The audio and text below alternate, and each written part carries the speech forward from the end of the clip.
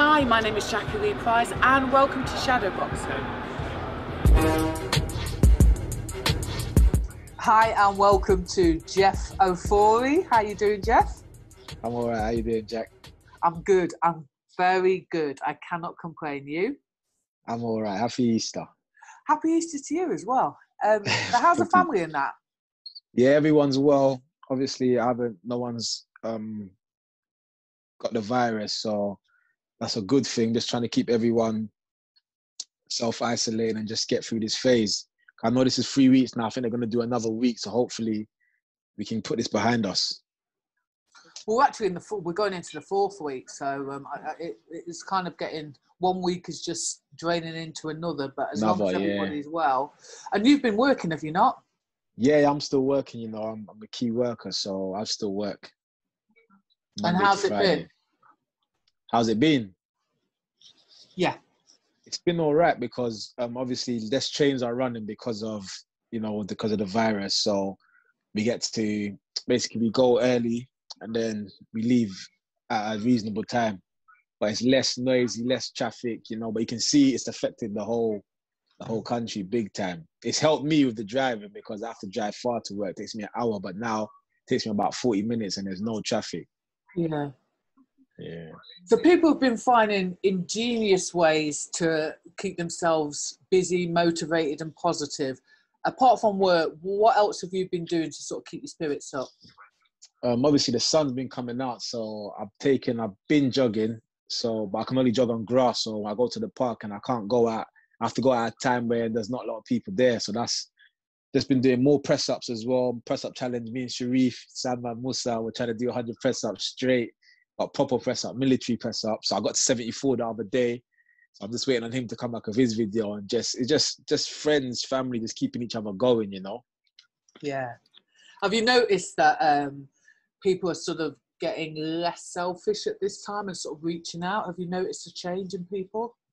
Definitely, like even myself, like just helping out your fellow neighbor, just neighbor you see all the time, just go help them out, go shopping. They might not have a car. They don't need you every day, but at these times, if you got a vehicle, someone doesn't. Everyone just talking to each other more, and you just appreciate the small things, the things we take for granted. Absolutely. I think that's the biggest thing that people are learning with this. Yeah, even for me.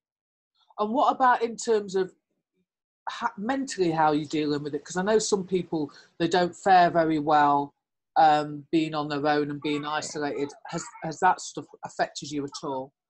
That hasn't really affected me because obviously I box, so I think any boxer, they're going to be used to the isolation, and I still go to work, so I get that time to go out. So I'm not like everybody just in the house all day.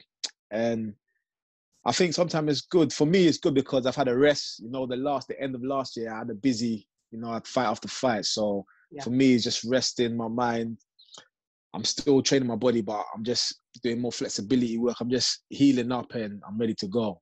Let's talk about your last fight. Part of the Golden Contract, the semi-finals, against Ohara Davies. Yeah. Just give me a little insight as,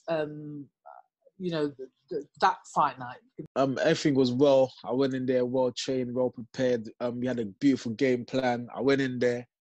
First round was cool. Second round was cool. Third round, I don't like. To be honest, I don't even know where the shot came from. Like, I got hit with a shot it was just on near my ear, and I think that's where it's like an equilibrium shot because I don't even. All I remember was I was on the floor. So as I've gotten up from the end of the third round, I'm getting the count. I've sat down, literally, my feet are not with me. Yeah. I can't even hear the instructions or nothing because the first time I've gone down like that. So I'm just like, oh, what's going on? So even me watching, I can't even remember the 4th round, to be honest, but me watching it back, that 4th round, I was just literally just fighting off just instinct, really. Yeah, but then when I got through the 4th round, then I was back again. So obviously Bev started giving me the instruction. I was like, I've got my senses back with me. I'm ready to go. So I went in the 5th round, and even the start of the 5th round, I got hit with a big shot again. I think near my ear again, which you saw my legs nearly gave way, but I managed to hold it through. I managed to suck it up through the fifth round, give a few shots of mine. I think I might have went in too much in the fifth at the end. So I had the momentum. So coming into the sixth round, I was ready. But it's just, I think it was experience on my behalf because I got hit with a big shot. The first shot wasn't the biggest shot. It looks like the first shot was the biggest shot because it looks like I stumbled back. But I didn't even stumble because I was in a southpaw stance. Yeah. When he hit me with that big shot, automatically, because I'm a orthodox, yes. I automatically switched into orthodox. But it looked like it was a hard shot, I'm not going to lie. But it just made it, me switching back stance, it made it look worse. Yes. The second shot he hit me with, that was the biggest shot. Actually, you were square on. You were square on. I was square on. And if you watch the second shot catches me flush on the chin. And yes, to be honest, I didn't really feel the shot. But I know that was a big shot when I watched it back. But if you watch the tape, I do put my hands up, but I took 3 punches in a row. So at the night, I was a bit upset with the ref. I just felt like where I come from, you just take shots and you go through it. But obviously, it's a boxing game. They got to look after. The referee's job is to look after me. So watching it back, he did what he had to do. But me, I just learned the lesson where even I learned from my opponent, Ohara, which I take my hat off to him because when I got him at the end of the fifth, he moved, he got out there. You know what I'm trying to say? He didn't give the referee the chance to do that. Whereas I'm standing there like it's a street fight and it's not a street fight. And Bevers has told me, like, since we started training, like he's told me over and over again, like holding, like and just watching it back, if I had just moved off, like it's painful to watch, but it was a good experience for me. Very good experience. First time I've been dropped, I got knocked out. So like I learned a lot that night. I'm glad you were seeing it like that. Firstly, let's talk about you're obviously not as experienced as those guys, so you're kind of like, although you're learning in camp, you're still learning within a fight situation as well. So like you say, sometimes it's difficult to kind of put all those pieces together, not trying to take anything away from Ohara.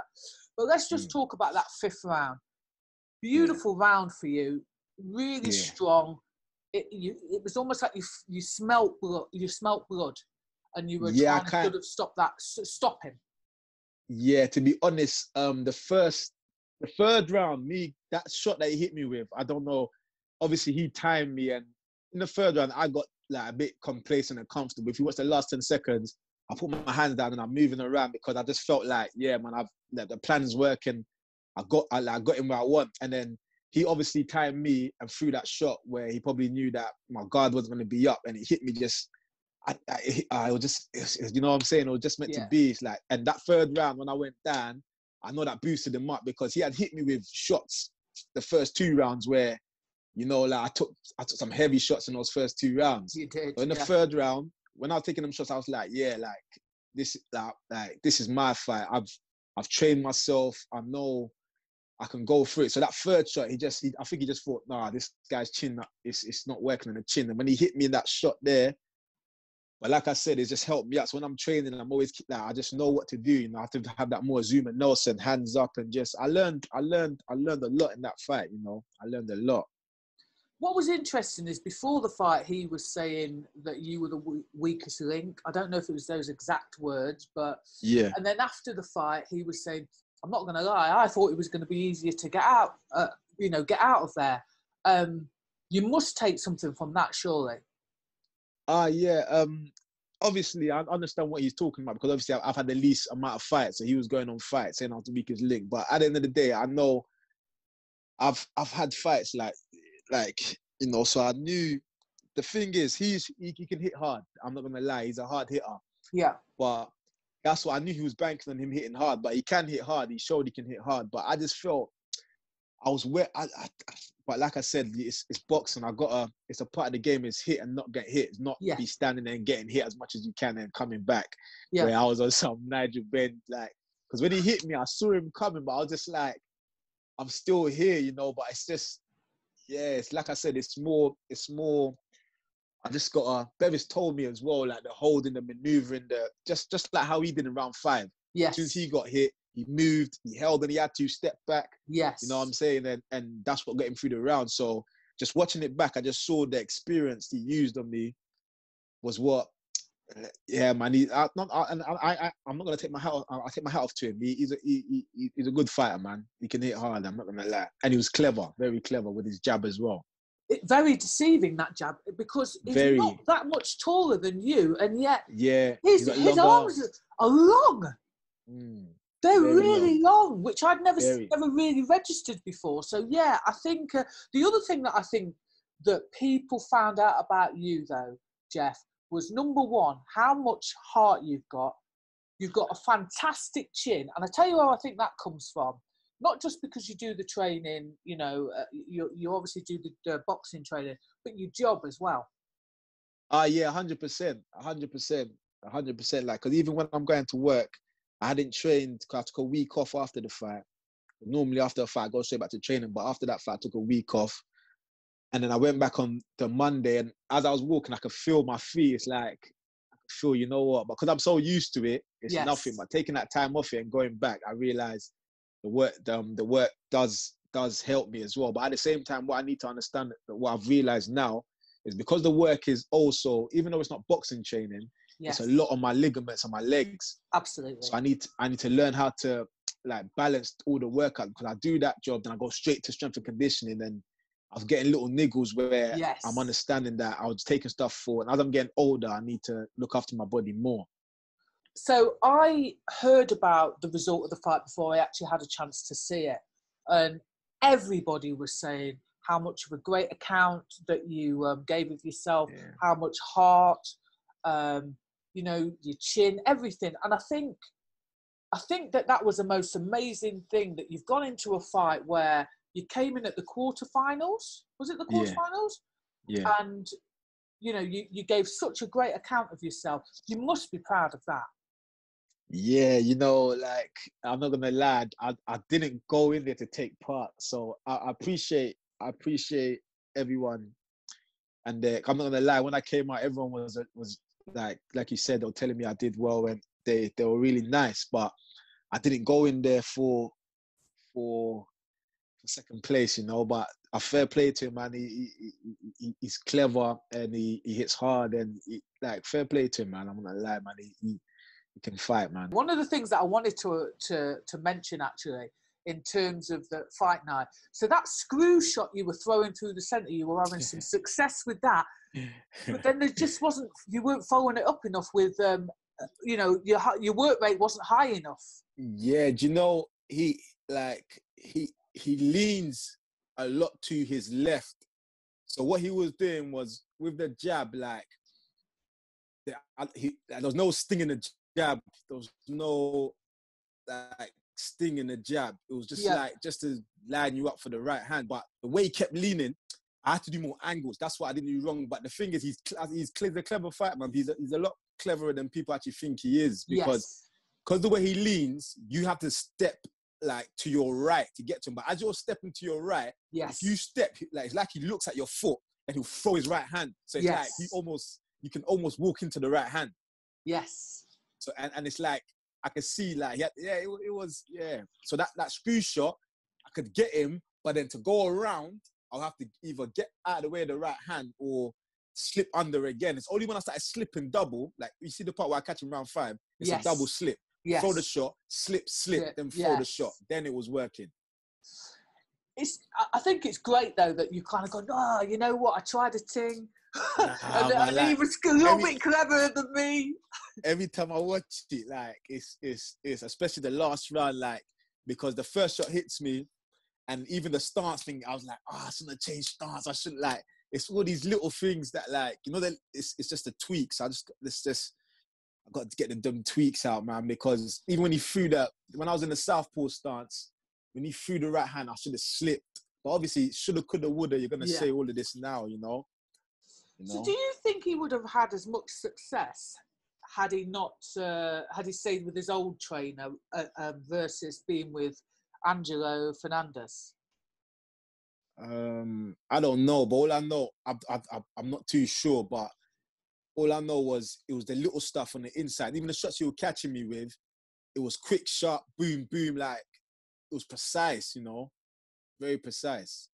I mean, he kept creating a little bit of space with the elbow. Yeah. It was create very the space clever. And go as well, very clever. And even when we came up close, the way he would, like, turn, like, you know, he'll turn to the side, and like even to get the body, it was I literally can only hit him in the body when at the time when he froze and hit him in the body. He wouldn't let me just work on the inside. It was like it was, yeah, man. Yeah, I tell you, yeah, he can fight, man. I learned a lot in that fight. And that's the main thing. And so I'm guessing you're still going to carry on. I mean, everyone is saying, you know, this kid has got it. You know, you know, I think you've opened a lot of people's eyes. Yeah, we're going to look at weights. That's what we're going to look at, weights, because like now where I am, the amount of fights I've had 13 fights. I've boxed at different weights, and we're definitely looking at weights. We're definitely going to come down. We're going to see what weight we're going to go to. But even looking at the featherweights, it's like they were the same size as me. You know what I'm saying? It's like I got to look at the game properly and come back properly, focus, fully fit, and do it properly, you know? On fight night, biggest night of your career, you know, what is it like in the dressing room? Was there a different feel to normal, or was it just business as usual? To be honest, it was just business as usual. As I was in the change room, Carl was in there, you know, Carl's my seconds, Bevis was in there, Roy was in there. The normal team was in there, Paolo was in there. We did everything that we normally do, even before that, because we was first up, we was ready from the get-go. Yeah. Raps was on early, Carl was playing the tunes, I was in my vibe, I felt loose, I felt smooth, I felt good, man. I knew what time it was. I got in that ring, everything was perfect. The first round, I'm not gonna lie, I might have underestimated his power. The first round is I felt that, yeah, he can hit, you know. Obviously I know he can hit, but you know, when you're in there, I felt okay. Second round, I was like, cool. So third round is where, and it's like I started to get just too relaxed, and especially the last 10 seconds, because that last 10 seconds, if I just kept my gloves up, or just, you know, I just started to relax a bit. Like I just felt, you know, when everything's going to plan. Yes. It was just like, and then he just turned everything with that one punch, and I went down.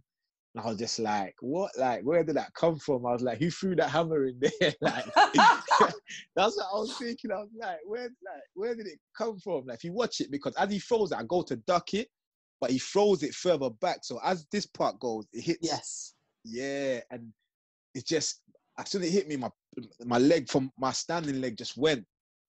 So as I'm getting up, I'm like, what? So the fourth round, I'm just literally like, nah, man. Like my hands are down. Like that fourth round, I don't know. I was just instinct, pure instinct. That fourth round. You were taking some risks though as well to try and close that gap down. Like that, after the third round, as I got up, you know, when you look into a fighter's eyes, I could see in his eyes, I could see, because I'm a fighter like that. I know, you know, when somebody's going for the kill, I could see in his eyes. So in that fourth round, my hands just went down, and when he threw, I threw, and I was just trying to throw more than him, and I was just throwing and throwing and throwing. Were you surprised at the result between McKenna and Mamoon? To be honest, on the night, I didn't get to watch the fight fully because I just fought and I had to get checked out by the doctor. So when I came out, I saw the last few rounds and I thought, yeah, it was a good fight. Yeah. But then I heard everyone booing, so I didn't get to see on the night. But the next day, not the next day, I think whenever it came out on Sky, then I watched it properly. And to be honest with you, even my dad watched it. It was a close fight. Maybe it didn't look like that on the night. It was a close fight. But like you said, I'm not a judge, so that fight could have went. We all know Mamoon's not happy with it, but watching it, it was close because Mamoon was tagging him. Yeah. McKenna was throwing a few. He was throwing shots back, but it looked like Mamoon was hitting more, in my opinion. Yeah, I've watched it and I was quite shocked at the result.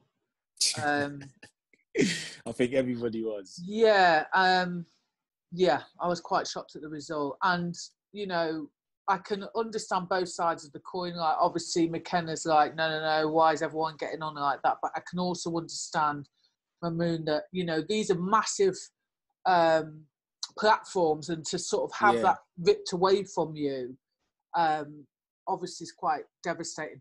I guess I need to go back and look at it again. But I'm because I'm a forward, I'm a pressure fighter.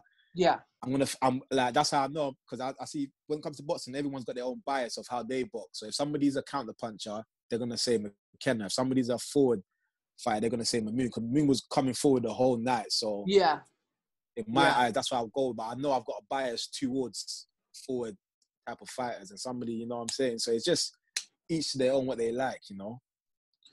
And have you sort of learned anything about yourself, Jeff, like during this lockdown period, when you've had moments to yourself, is there anything that you've kind of learned?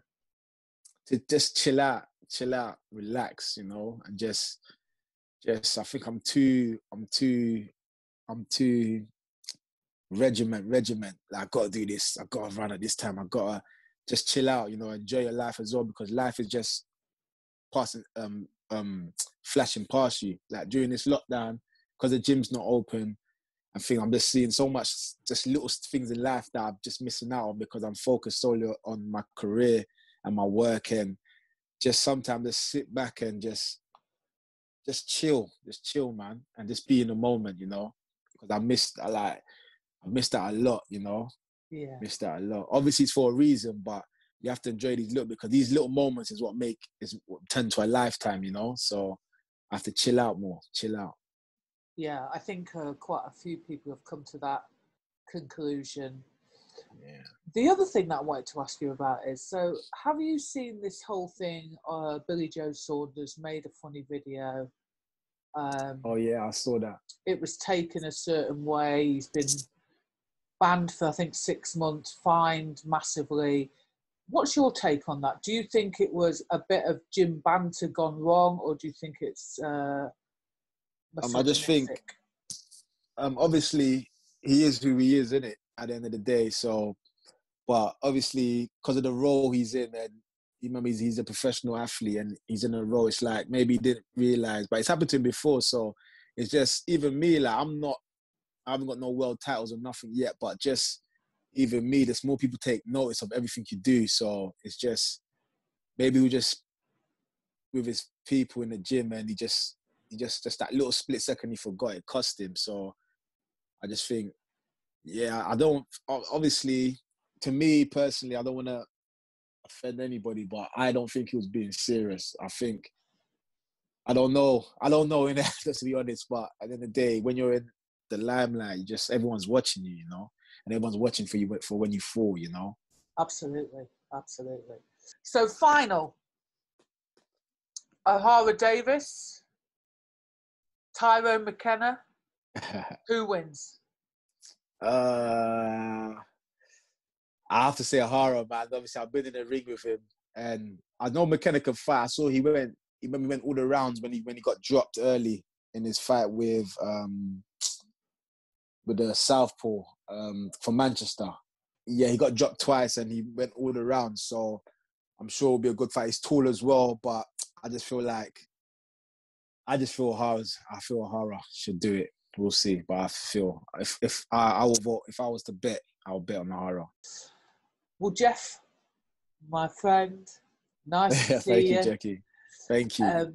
Bless you, my child. Listen, I can't wait to get out and see. I was gutted, actually, I missed that fight. Yeah, but there'll be more on the horizon. Definitely. Stay safe, and thank you so much for giving me your time. Thank you, Jacqui. Stay blessed. Shadowboxer. If you like this video, please go ahead and give it a thumbs up. If you're not a subscriber of Shadowboxruk UK, we'd love to see you, so please go ahead and subscribe now.